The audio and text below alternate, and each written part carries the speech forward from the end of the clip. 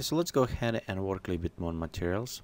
I do like how it's a gray natural look, but I want to add some grass type greenish point to this. So for this I'm going to add some surface layers and work on a color. So we'll go to add, go to the shader, surface shader, and I'm going to just use surface layer. Okay, we have right here one. Okay, this surface layer I'm going to connect. So just let's go ahead from base colors, input node, just place it between. Okay, next we'll go open and enable test color. You notice this color is covering everything except the snow where we have it and fake stones. So right here, these layers, they're kind of going above. So we'll go to fix, work on this. One, I want to have it properly positioned. Altitude, I will go to set minimum altitude, and let's go set maybe to 620. See, yeah, I think it's about right. And I will just pop up smoothness. You know, maybe even 600 will work even better in this case. Don't, so they won't go that high. Okay, next, what I want to do, it is also apply to the slope altitude as well. And for this maximum slope, we'll go bring maybe about 35, just so we have it a little bit nicer on some smoother slopes. I think this will look good. Of course, the next I want to work on a carriage, and if you have questions about how all these properties, what they all mean, I do recommend watch previous tutorials, because we cover all these functions there, and we're kind of going step by step to have it bigger and more in all tutorials. So I'm going to set break up, make a more patchy look, and I will go switch this to the kind of darker green grass. Okay, so right here we have these patches of the grass.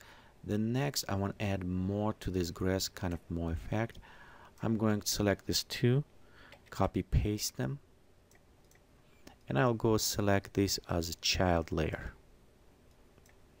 Okay, now in this, I'll leave it all this altitude, everything same, because a child one effect, except take color and make it a little bit brighter yellowish, and a break up, bring maybe closer this way.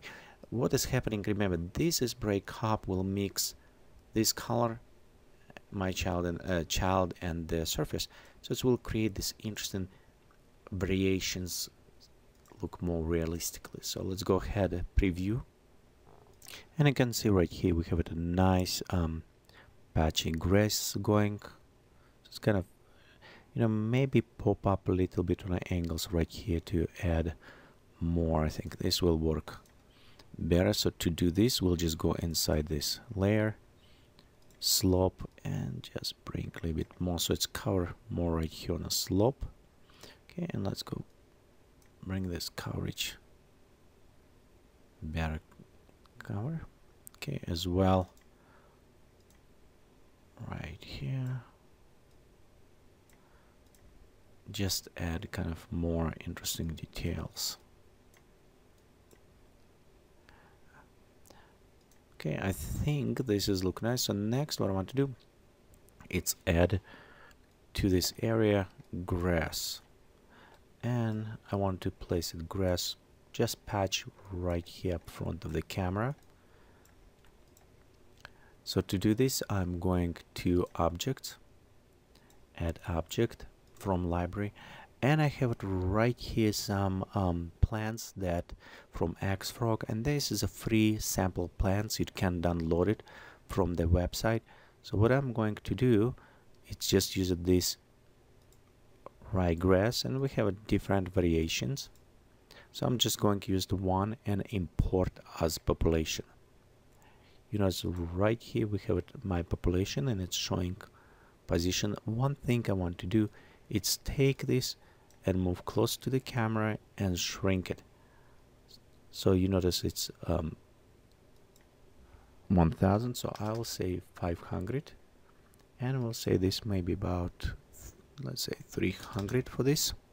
Okay, and let's bring it closer, so we'll set -400, so just right around where the rocks located, maybe -450, so to bring a little bit closer under camera.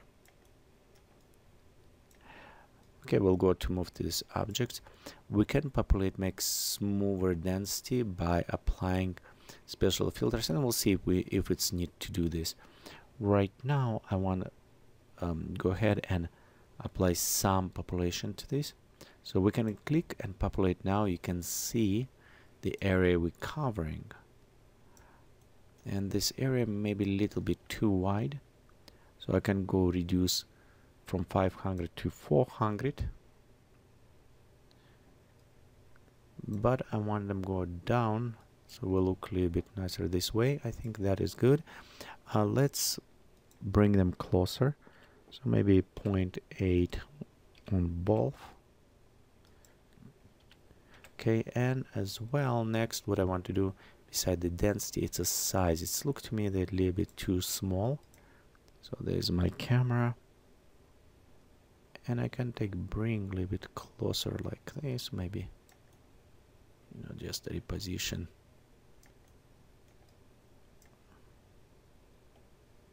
Kind of, so we have it, but I think they're a little bit too small, so I'm going to scale and minimum and maximum. So I'll say minimum 2 and maximum maybe 4. So let's see, populate different, and I think we can preview and render, see how well they're going. I can bring camera a little bit more closer down, so we won't have it so small detail. Okay, so we have a very nice, beautiful population. Let's go enable water.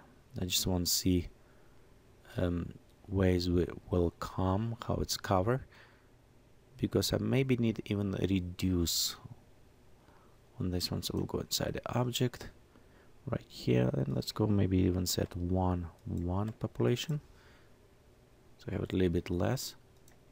Let's render with water enable. Yeah, so it's look good with water. Of course I need the rework, it's too high waves, but I do like reflection from mountain. I think it's come very close. You know what, maybe even bring camera just a bit closer, see how that will bring plants, but right here look a little bit more natural. Again, we can always going and add another one variation, and to do this, of course, we can go just to from library, we can select another plant, import population, and right here we can also just going, okay, let me remove something there left over. Okay, we can take population and actually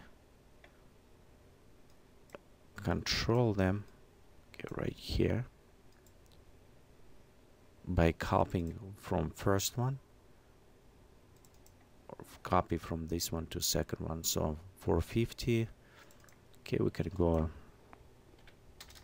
400, 300, -450. So kind of very similar, except right here probably we'll do maybe 2 and 2. Okay, and right here 2 and 2, so we have it populations, and we'll go inside this one and have it scale 2 and 4. So we'll populate this one and we'll populate another, so it just create kind of mix between two of them. Will look a little bit better that way. So let's go ahead, and next portion of tutorial we'll go and add some of the trees on the back.